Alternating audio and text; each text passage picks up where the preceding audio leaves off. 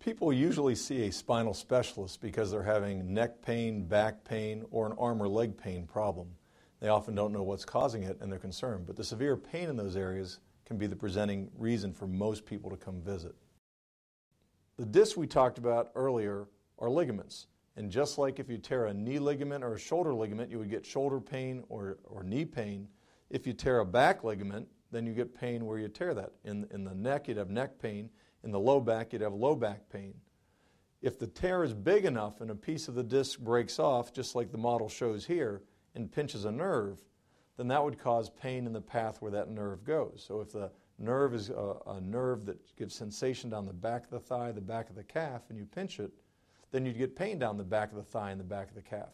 That's classic sciatica. Sciatica is actually pain radiating down the back of the leg, the back of the calf. People use the term improperly and will often say, I have sciatica, when they're talking about just back pain. Back pain is not sciatica. Back pain is back pain. So if you pinch a nerve, then the pattern that pain goes would be a radiculopathy. So that would be pain radiating from the back to the extremity in a path of a specific nerve. And each nerve that comes off goes to a different area. The higher nerves go to the front of the thigh. The lower nerves go to the side and back of the thigh and the back of the calf. And the bottom two at L5 and S1 are the ones that actually do the top and bottom of the foot. So depending upon what level of the spine you pinch a nerve, you'll get symptoms in different distributions. If you have a disc herniation in your back, that disc can pinch the nerve. If you pinch the nerve, then that affects the function where that nerve goes. This is just like if you have a garden hose and you kink it around the corner of the house. If you kink your hose, the water doesn't flow. Well, if you pinch a nerve bad enough, then that nerve won't function properly.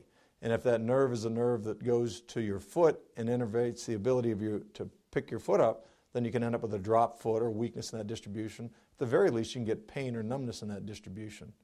If you have a hose that's kinked, you know that you have to unkink it to make the water flow properly. And that's often what we do at the time of surgery, would be to go in and remove whatever is pinching that nerve so that the water can flow properly or so that the nerve can function properly. First, we would try time, rest, exercise, medication, maybe even a steroid injection to decrease the swelling and allow that to happen. But if that doesn't work, then we would go ahead and microscopically go in and remove it, or use laser surgery in some minimally invasive fashion, remove whatever is pinching that nerve to allow it to function properly, or as our analogy says, to let the water flow. The other analogy, which works very well for this also, is having a stone in your shoe. If you walk around with a stone in your shoe, your foot hurts, and maybe you wiggle the shoe a little bit and the stone moves and you can tolerate it for a while, but eventually it gets back to a part where it bothers you. And ultimately you have to take the shoe off to make your foot feel better. And in essence, that's what happens at the time of surgery, is if we can't get this calmed down to a point that you can tolerate it and remain out of pain and have normal nerve function, then we would go in at the time of surgery, minimally invasively, remove whatever's pinching the nerve to give it the best function.